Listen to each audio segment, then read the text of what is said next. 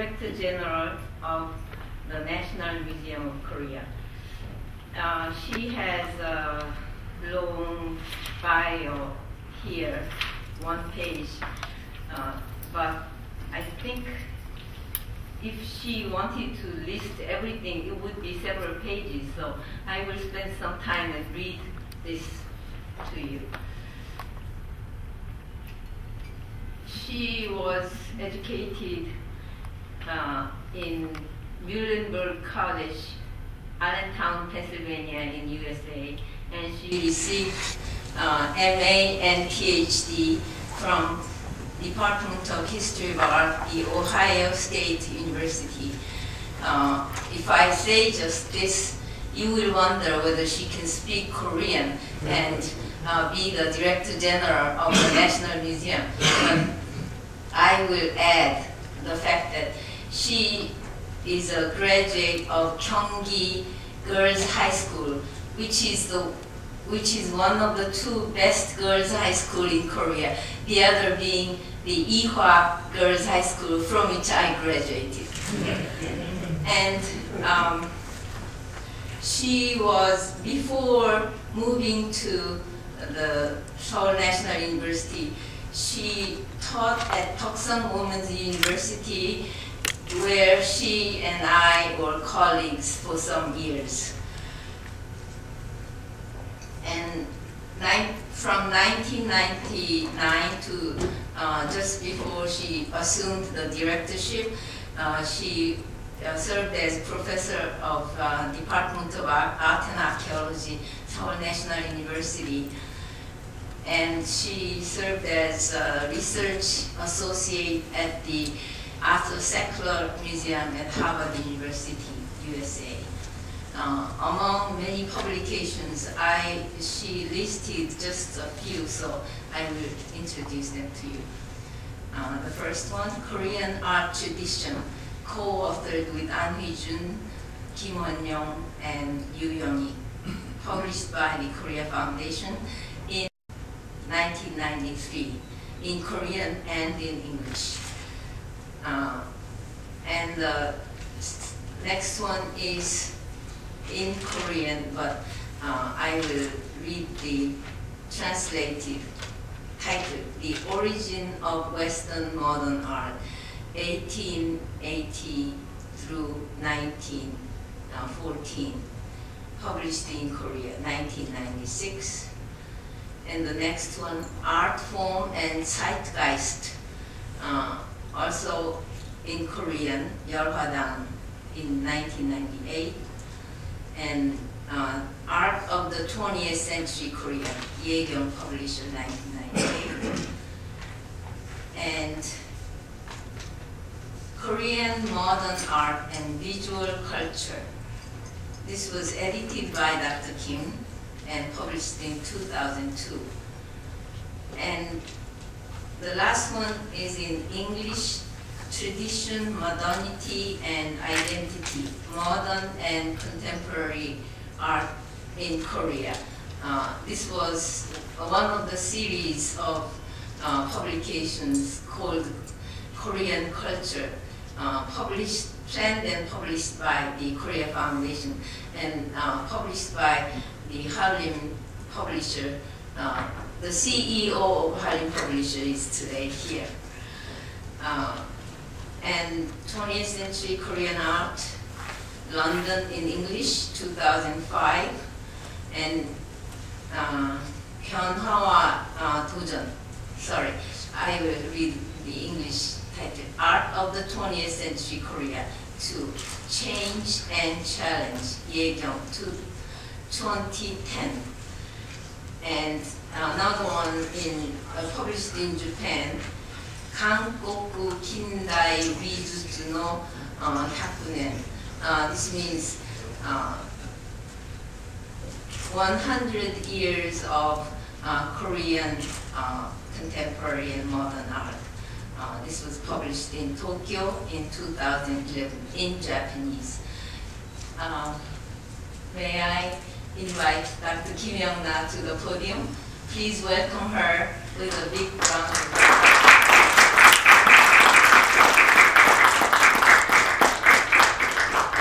evening, and thank you for your nice introduction. It is an honor to be the last speaker of the Societas or Koreana lecture meeting. And the title of my talk today is The Impact of Korean War on the Arts. This is the paper I gave last year in London, the British Association of Korean Studies. So I will start. In many ways, the people of Korea are still waiting for the Korean War to end. The standoff between North and South Korea across the demilitarized zone located on the 38th parallel continues to wield invisible influence over both countries, not only in politics but also in economy, society, and culture. Although the war has been directly represented in several landmark works of Korean literature, such as Choi In-hoon's The Square and Lee Byung-ju's Jirisan Mount Jiri, there have been very few works of visual art which have explicitly addressed this national trauma. It seems that the distress of witnessing the ideologically motivated massacres, retaliation, and other atrocities of the Korean War effectively deterred Korean artists from responding with works of a distinctly political nature. Although the war and its aftermath clearly had a lingering effect on these artists, most of them were only able to artistically rectify their horrific memories and experiences through metaphor. This presentation is a survey of the impact of Korean War on art and artists in Korea. First, I will present the activities and works of the official troupe of war photographers and war artists, respectively. Then, I will examine how the Korean War was remembered by artists in government-commissioned war monuments and works based on personal wartime experience. Finally, I will analyze more recent works by artists who did not experience the war to see how the Korean War has been viewed by later generations. The Korean War is remembered through photography more than any other medium. The United States National Archives and Records Administration holds hundreds of thousands of photographs related to the Korean War. Journalists from all over the world came to Korea when the war broke out, and approximately 270 reporters and photographers contributed to the prodigious photographic history of the conflict. One of the most iconic images of Korean War is Max Desfor's Pulitzer Prize-winning photograph of refugees scaling a bombed bridge over the Daedong River in Pyongyang, which you see now on the screen. This image of North Korean civilians risking their lives to seek freedom and democracy in the South justified the mission of the United Nations, which deployed large numbers of troops to the war. The South Korean government was not prepared to deal with the war in any systematic way. It was only in August 1950, 2 months after the war began, that the government managed to mobilize an official war photographers troupe under the Army Information Agency of the Department of Defense. According to a number of testimonies, many of these men became official war photographers based on the promise of the identity card and the exemption from the draft. During wartime, the Army Information Agency was charged with disseminating war photographs through the press and other outlets and securing the understanding and trust of the public.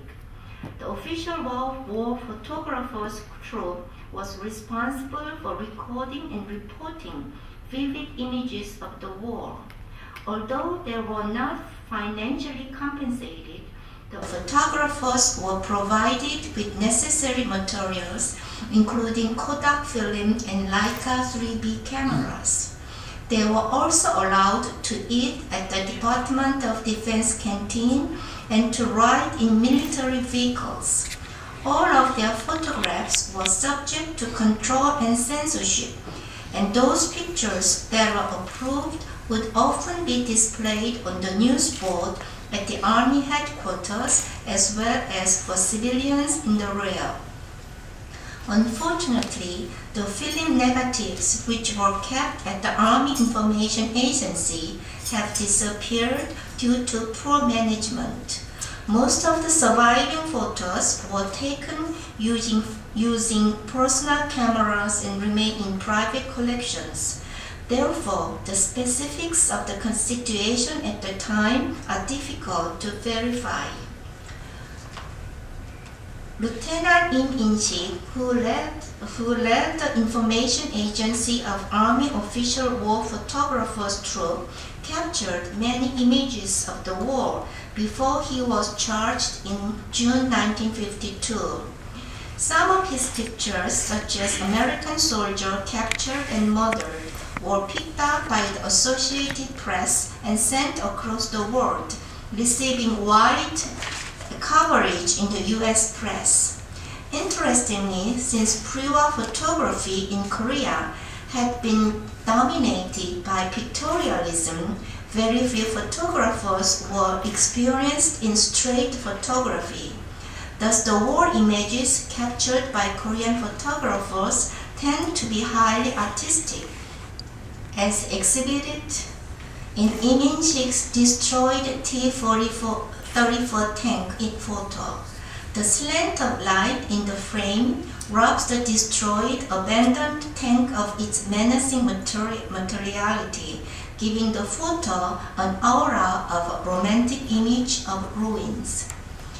Of the Korean photographers, Youngna had the most experience with documentary photography. As a staff photographer for the Honam newspaper, he had previously captured vivid images of the Youth Rebellion of October 1948, which arose from a conflict between the right and left images. Right and left wings foreshadowed the Korean War. Lee was one of the most, I thought I had his picture photos, but I just realized I didn't have, so I just skipped very briefly about him. Lee was one of the most active of the Korean War photographers, capturing images of the refugees, the South Korean Army's advances, the North Korean prisoners of the war. The photographers' experience covering the war instilled a strong sense of duty in them and became the foundation for the rise in popularity of documentary photography after the war. The Korean Department of Defense did not form the official war painters troupe until June 1951, a year after the outbreak of the war. The Department of Defense ostensibly expected to get depictions of battle scenes, representations of the lives of refugees, and yearnings for peace, but in reality, the artists received few specific directives. In fact, there were some who believed that certain cultural figures persuaded leaders of the Department of Defense to establish the troupe in order to protect artists and provide them with accommodations and ID cards. Thus, it seems that the official war painters troupe may have been formed for reasons other than the systematic production of painted representation of the war. Few of the artists from the troupe regularly witnesses heavy combat, though most made occasional trips to the front line to make sketches. They relied on returning soldiers to tell them about the handling of the prisoners of the war, the disposal of dead Chinese soldiers, and extent of damage sustained by South Korean Army. the approximately 40 members of the official war painters troupe held a total of 6 exhibitions of war documentary paintings. The first of these, War Painters Exhibition commemorating March 1st movement, was held in Busan in March 1952 and featured the work of 25 artists. Most of the works were small drawings which depicted life in the rear, unrelated to the war. Even nude paintings were included. At the 6th and final official War Painters Troupe Art Exhibition held in March 1953, the Minister of Defense Prize went to Moon Hak-jin's trench, a vivid portrait of soldiers crawling in the trenches and throwing grenades. Sadly, the painting itself became a casualty of the war, surviving only in the form of black and white photograph. In 1951, traditional ink painter Yu Byung-hee painted Battle on Mountain Doso, which depicts an intense skirmish between the North and South Korean armies. The flag of South Korea soars high in the air, while the North Korean flag has fallen to the ground, suggesting the former's triumph. The number of war-related works by Lee Soo-ok have also survived.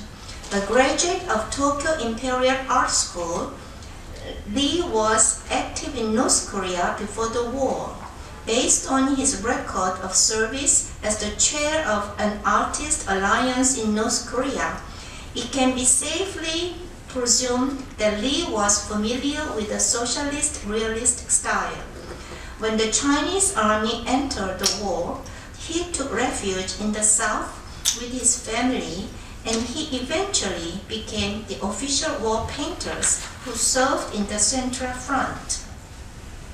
Night Battle in 1952, which depicts soldiers digging out a trench, was exhibited in the same year as the first official War Painters Troupe exhibition and received by the Army Chief of Staff Prize.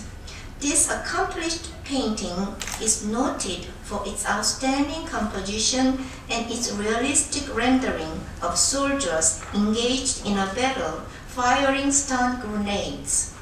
Of the paintings produced by the official War Painters Troupe during the Korean War, only a minimal number depicts fierce battles. Most of these focus on South Korean army while showing little of the enemies. The reason for this is that the painters did not share a collective feeling of patriotism that might be expressed as a wish to destroy the enemy and conquer its territory. In an internecine conflict like the Korean War, it is not always easy to distinguish one's own forces from the enemy or to separate the victims from the perpetrators. Painter Lee Jun explained some of the wartime problems faced by the official War Painters Troupe, and I quote, "The war painters made several works, but most of them are just small sketches, so it is very difficult to call them serious war documentary paintings. But you have to remember that there was a lack of materials and that we were all focusing on how to live day by day and survive the war.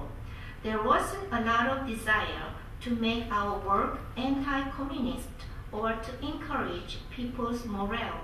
I also believe that we wanted to avoid using our paintings to document the tragedy of our people fighting one another," unquote. Since it was the official War Painters Troupe's duty to document the war, most of the works discussed above focused on realism. However, the South Korean war painters understood that socialist realism, which was born in the Soviet Union in the 1930s, represented the artistic mainstream in North Korea. Notably, when these painters worked as individual artists rather than as members of the troupe, they actively tried to distance themselves from the realist style. At that time, the main alternative to realism was European modernism. Isaacs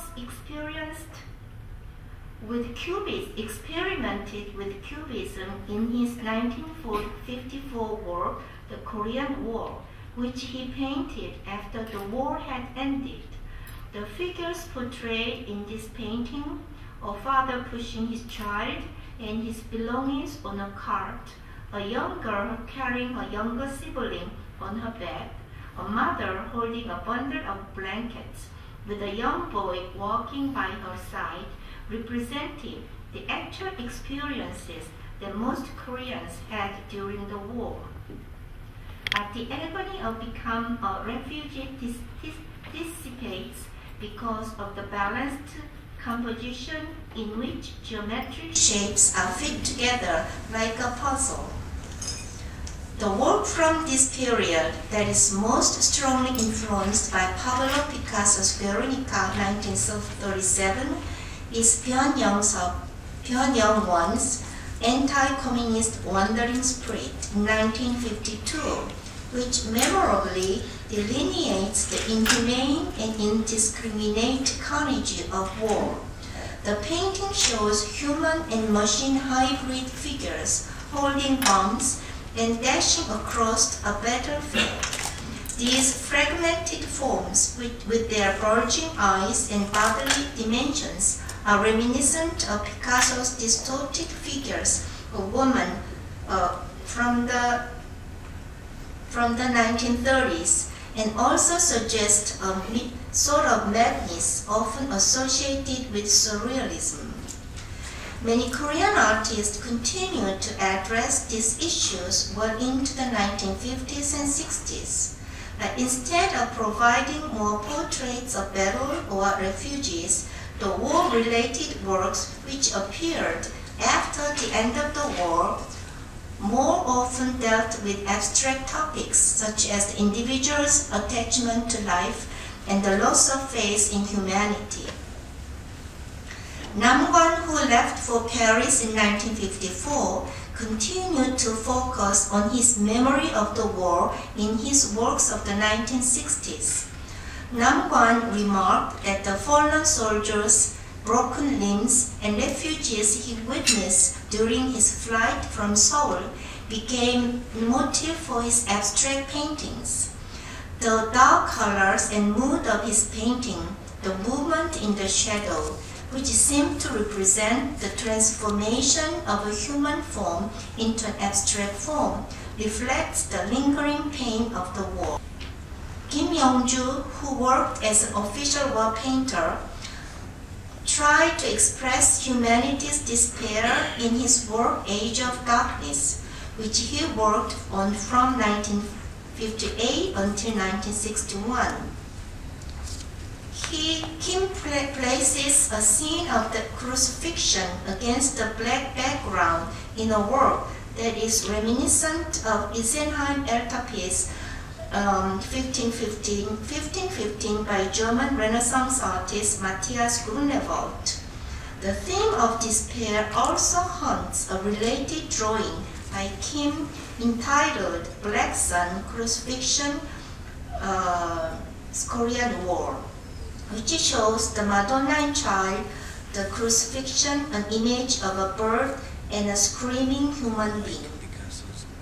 Since the end of the Korean War, many of the most notable war-related artworks have been the national monuments initiated by the government.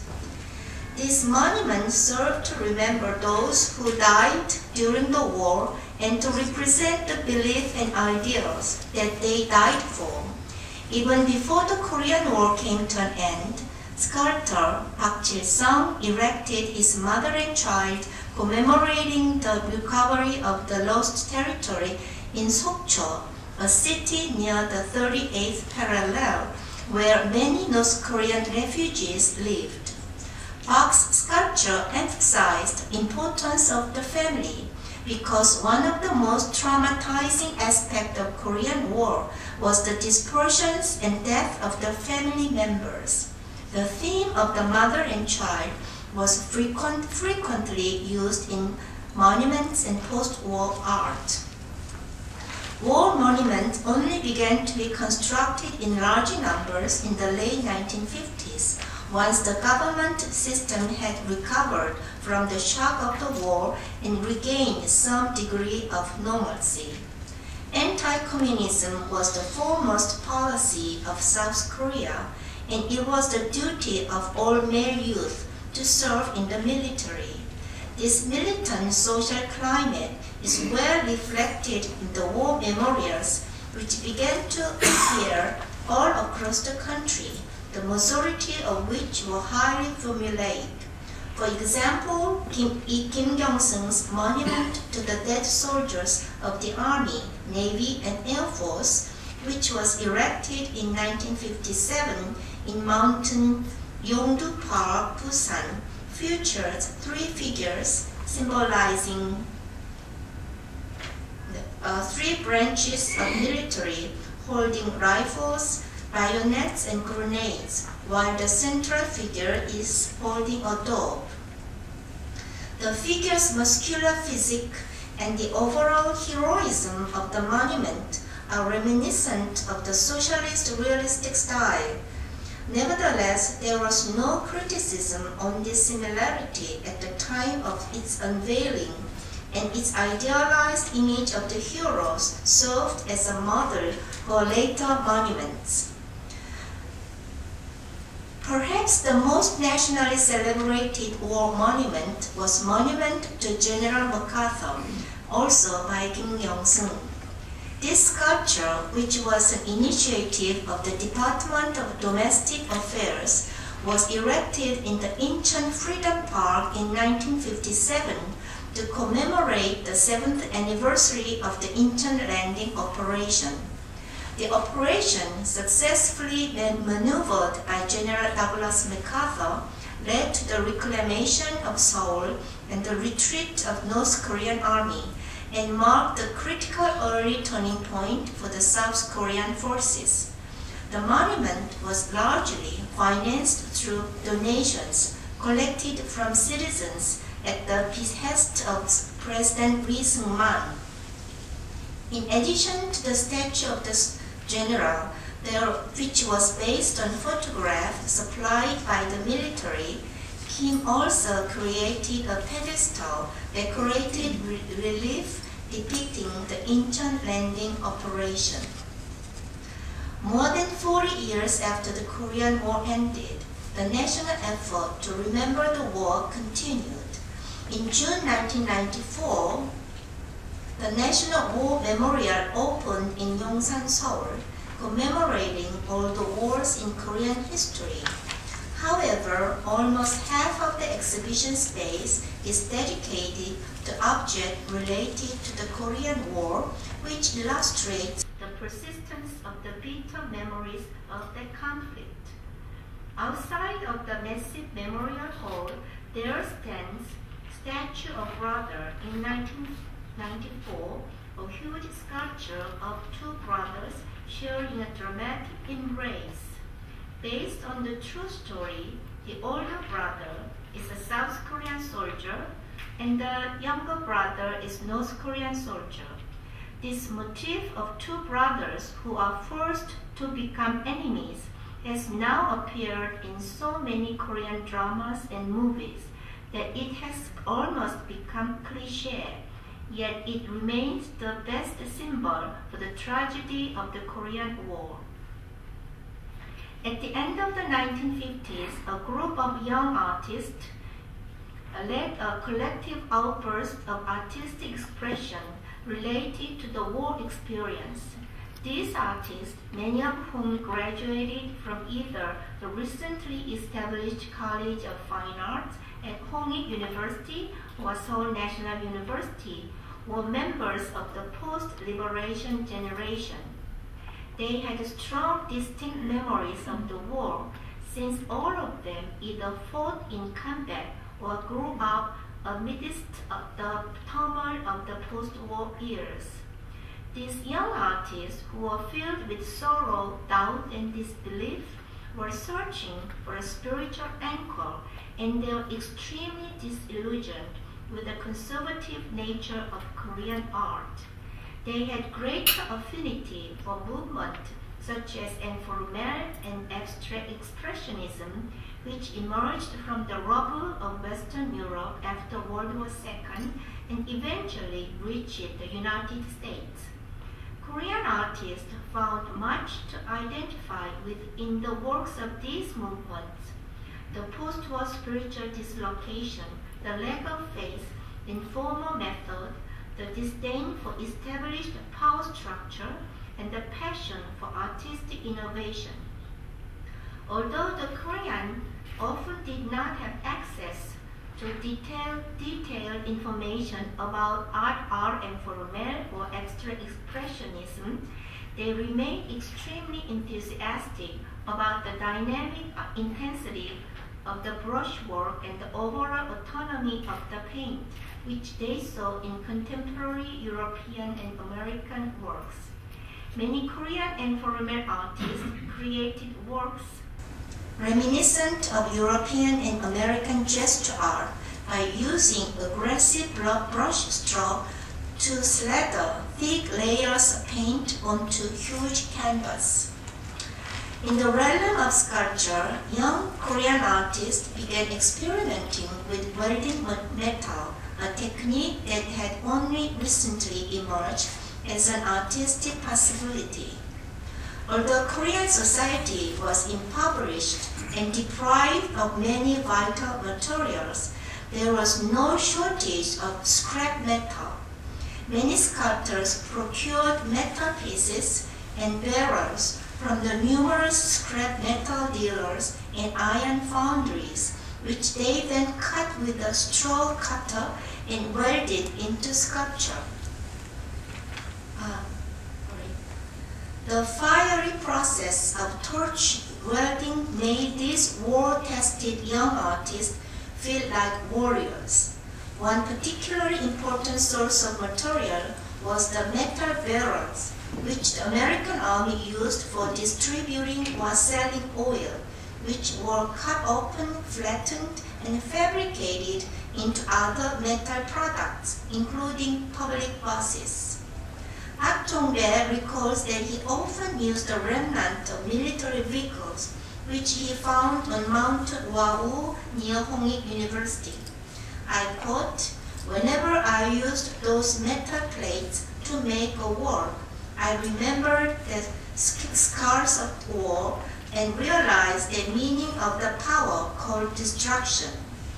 One work which Park made from scrapped military vehicle was Circle of History, which he described by saying, quote, "The work held traces of a glaring rage, sharp pains and tender pains called criticism, as well as heaving anger that was on the verge of bursting, as well as an approachable volcanic heat," unquote. The rough, craterous surface of the work is indeed reminiscent of destructive anger and explosive passion.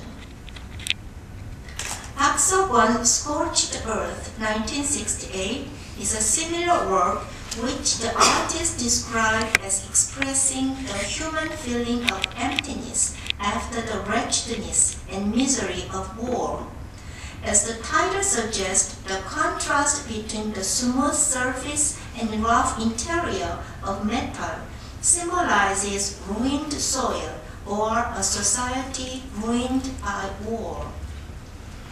As the South Korean economy grew by leaps and bounds in the 1970s, artworks which addressed the war became scarce.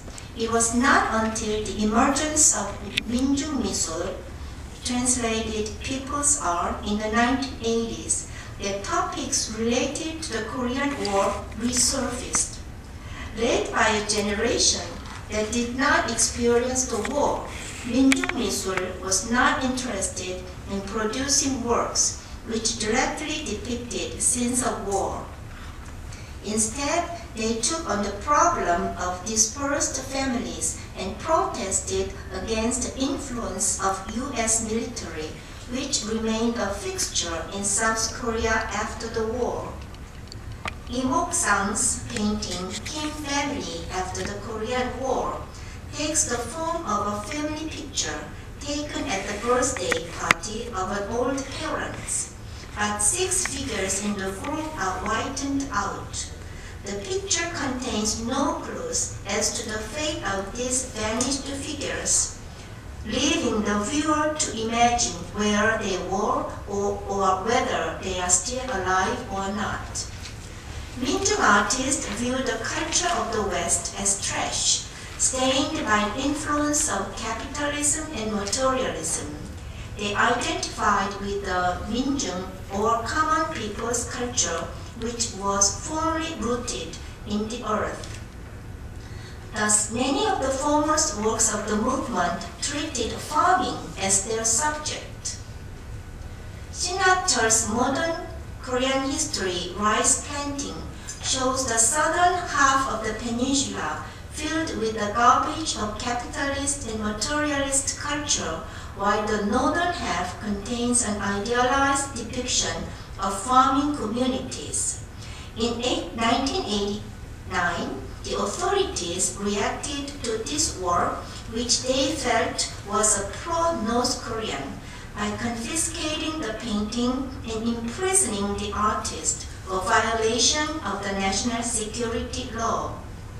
Beginning around 2000, a new generation emerged with its own unique perspective on the Korean War and its impact. Kim Hong-seok's video work Wild Korea 2005 presents itself as a documentary featuring interviews with the real Koreans, but it is actually a fictional film with a script and professional actors. The story starts from the premise that in 1997, the Korean government legalized the private possession of firearms in an attempt to become an advanced democratic country. With the access to guns, people react to even the most trivial issues by shooting and killing one another. One interviewee states that he was kidnapped by his ex-girlfriend and then killed in front of the crowd of onlookers. He claims that he was shot because his face was red and that his face turned blue from the shock just before his death. With this ending, the viewers come to realize that they have been watching an interview with a person who is already dead. The video ends with a scene declaring that after 3 months, the Korean government again prohibited the possession of firearms. There are many ways to interpret this work. It reflects the society where people have been endlessly conditioned to report any suspicious people as spies. Also, the killing scene evokes an execution by a people's court during the Korean War. Most of all, the reference to color in Korean society is a subtle critique of the nation's ideology.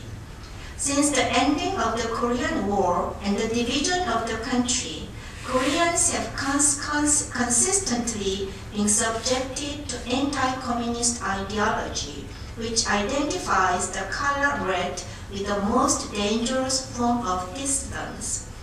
Although the frozen relations between the North and South have shown sporadic signs of thawing, the ideological color remains a political problem that is strategically deployed every time there is a transition in government, and which contributes to the strained relationship between the two Koreas. Kim's video work functions as a comedy which forces us to confront difficult facts and reflects the culture and ideology of Korean society. In response to the several decades of Korean military culture, Youngna created his Okay, now. Youngna created his work Angel Soldier, which combines diverse art forms such as performance art, video art, and installation art. Against the fabric flamboyantly decorated with digitally printed flowers, soldiers whose uniforms and rifles are camouflaged with more flowers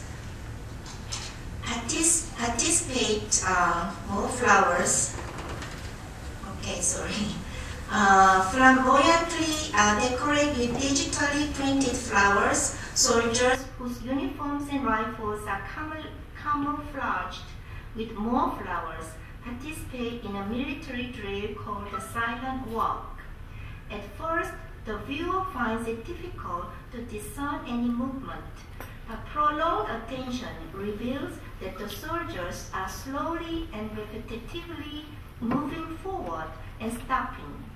In the entire 30 minutes video, the soldiers only cover about 16 meters of ground. Their forward movement was executed in deadly silence, but when they stop, the soundtrack fills with the sound of birds singing. In this simulated battlefield, the soldiers are in constant danger of being vanquished by the flowers. The title of Angel Soldier takes on added meaning when one realizes that angel is also a slang for a computer hacker who attacks the large corporate networks.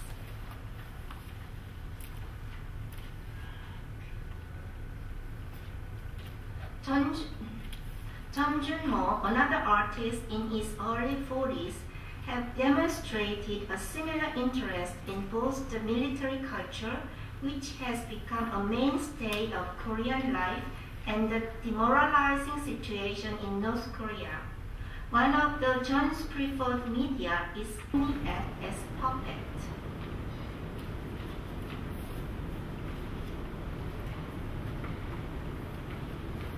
Recently, there has been a lot of ecological interest in the demilitarized zone, which divides Korea, stretching for 155 miles across the 38 parallel.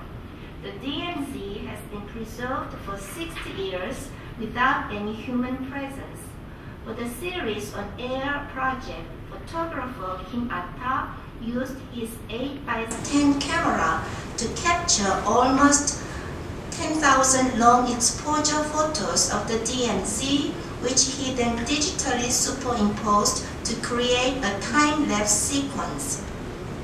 Because of the camera's stillness and the duration of the exposure, any signs of movement were inscribed as a ghostly visit. Kim said that whenever he set up his cameras, the North Korean soldiers were on high alert, creating a very tense atmosphere.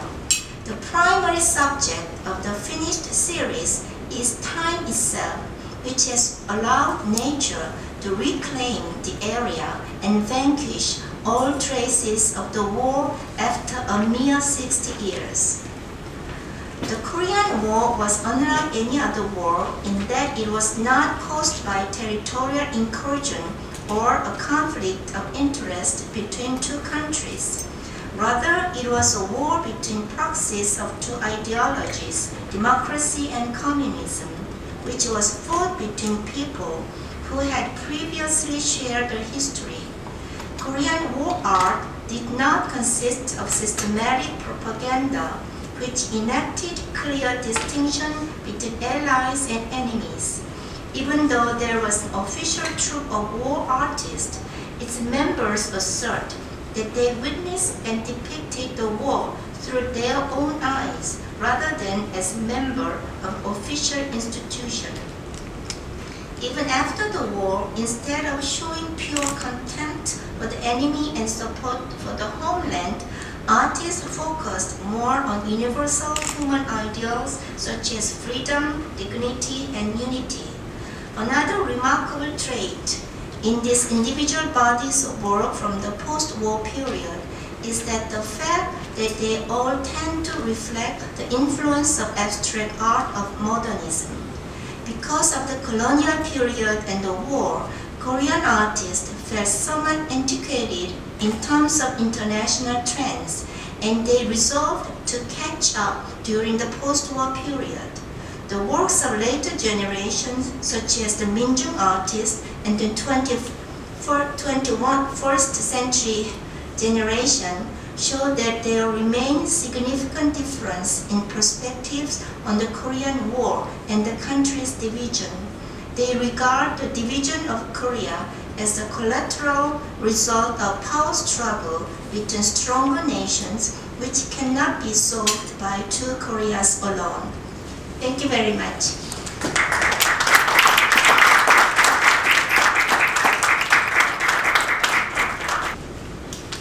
Thank you very much for your interesting and stimulating lecture on Korean art related, Korean war related arts. She really covered a wide range of artworks, starting from photography and painting, sculpture, relief, monument, video art, and other very modern media. This was really a wonderful exposure to the arts that are not very well known to general public. Now I would like to open the floor for question and answer.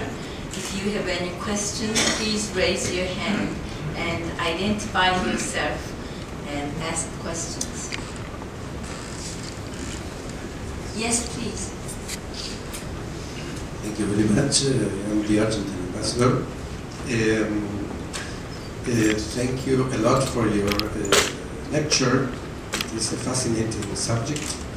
And I should like to make you a question about the role of governments in South Korea if there was a direction to the artist in order to create an official art regarding the war. Thank you. Well, as I mentioned in the first part of my talk, although there is an official artist troops, it was not made to produce systematic official war paintings. It was more of providing the artist ID card, which was at that time very important, and to provide them accommodations. And they are not given any directives of how to paint or what to paint. So it is, although the name is, they are the official artist, but they didn't really, in reality, produce any official paintings. So they are more like, so when, as I said in my talk, when they are having an exhibition, it was not related, most of them are not related to the war, and they didn't really have the chance to go into the combat.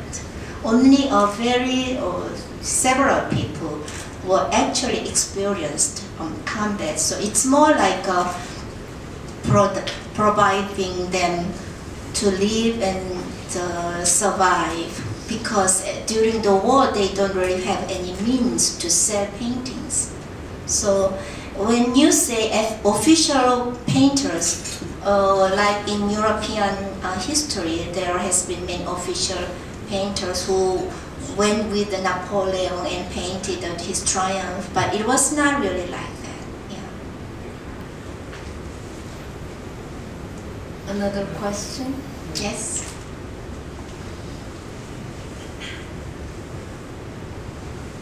Yeah, thank you very much. I just wondered if there was anything you could say about what was happening in Korean art before the war, from 45 to 50, whether there was any link between what you're talking about and what was happening after liberation. So when the oil paintings or some sort of Western style painting only began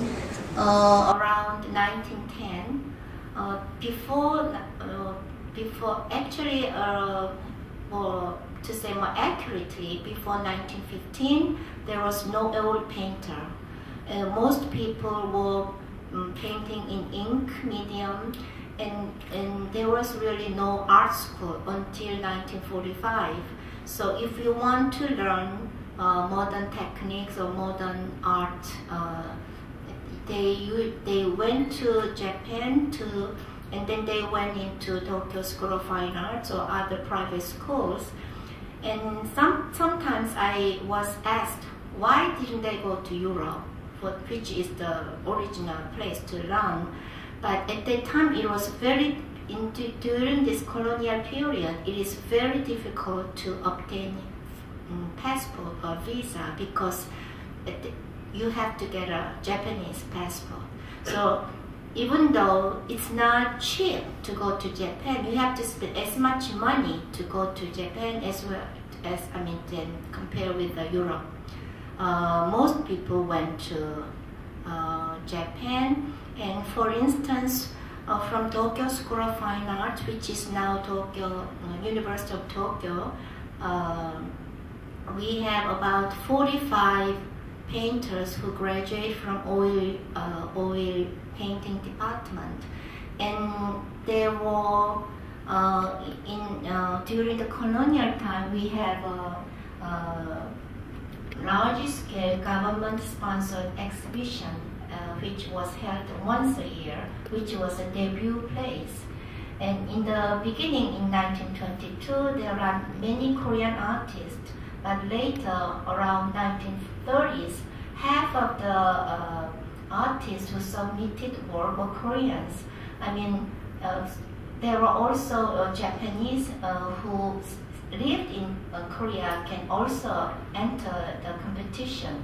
So probably, I think, when you count only oil painters, maybe there are 100, 150 who probably think himself or herself as a painter, but most of them have their means of living is from being a teacher at high school or something like that, because there isn't a good market for them. Yeah. So and then they experience Impressionism, Post-Impressionism, and there are some people who experiment with abstract painting. And only in 1930s there are several people who had been in Japan experiment with abstract, but they were not very much well appreciated. So that's about the situation before the liberation. And from 1945 to 1950, there was this conflict with the left and right wing, and it's not a really ideal time to paint. So our modern art, actually you can safely say, begin maybe after the war, maybe 1955, 57. I'm from Harbin for Namad. I would ask, what's the prospect of the influence of the war on art? Korea has been divided for more than 60 years. Maybe in the next decade, do you think this kind of impact will continue in Korean art? So nowadays, the young generation, as I mentioned, are not really interested in the war itself. They are more interested in political situation we are now in. And they everybody realized that we cannot solve ourselves alone. So it is more like the Korea and the world and the, 6 nations. They are keenly realized, and they are not. I think that this influence of Korean War, and that influenced not only artists but every Koreans, politicians, of course, but artists and housewives, and I think this became part of our life. So you cannot really separate them from, yeah. I think we had 3 questions and long answers, and we are running out of time. And one more? Yes, please. Yes. Have you ever had a chance for exhibition on Korean works, interrelation between Korean War and art in your national museum of art? No.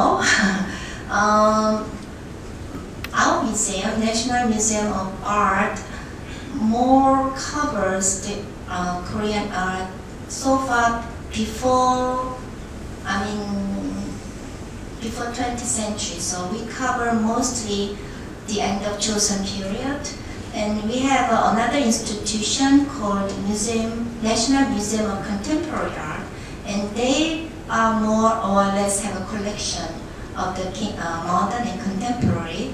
But I feel it's really a time for National Museum of Korea should collect the paintings after at least 50 years before, because when we say cultural property, that means it's 50 years that you can, if any paintings produced in 1960, it can be cultural property. So we are now trying to extend our collection up to modern. But I think the one we want to collect and the ones that National Museum of Contemporary Art collect can be different, because we want collection that shows how, in our context, how the tradition lived on in contemporary art. Whereas I think the National Museum of Contemporary Art is more interesting, something more innovative or something different. So that's what I think we are now thinking. And so we have not had any exhibition on Korean War in our museum, but neither the Museum of Contemporary Art. So this is something we can do as a, I think it's, but I think people, I don't know, it's, you have to be, it can be very sensitive, and especially when you are a national institution, you have to be really make sure that it doesn't cause any scandal. Thank you. I would like to ask your opinion on the Korean War Veterans Memorial in Washington, D.C. I think, may I have show of hands, how many of you have seen the Korean War Veterans Memorial in Washington, D.C.? 1, 2, 3, 4, 5, 6, quite a few people. So, you know which one I'm talking about. And I think it is one of the most impressive war monuments in the world. So I would like your opinion. Actually, I wrote one article about it. And when we talk about Korean War Memorial monument, you can really separate them with the Vietnam Memorial, because Vietnam Memorial is very abstract and caused a lot of argument, and some people really love it, but some people hate it. So the Korean War Memorial tried to kind of combine all these two various perspectives, and so they want that the monument can relate to everyday life or ordinary people. So they make the size they make the statue not on the pedestal. They want them just walking. They are on a patrol and they are outside and we can really relate them. And they want to express not nation's opinion, but they want to show the experience of the real soldier. So there are 19 soldiers all wearing ponchos because most of the Korean War veterans remembered Korea was very cold. And when you ask, what is your memory? Everybody said, it was cold winter. And so they shows that these ordinary soldiers were patrolling. And it shows a very real experience. And so I think it's not something that you have to be kind of looked upon. It's something can be really relate them. I think it's a very makes some kind of turning point for what war memorial should be. Yeah, I really like the memorial. I mean the monument, and there is a small reflecting pool, pond of remembrance, and it says freedom is not free, which is really what it means, and it really commemorates those precious lives that were lost in Korean War. So I hope every one of you can visit Washington, D.C. Thank you very much. We will wrap up, and please give her another big applause.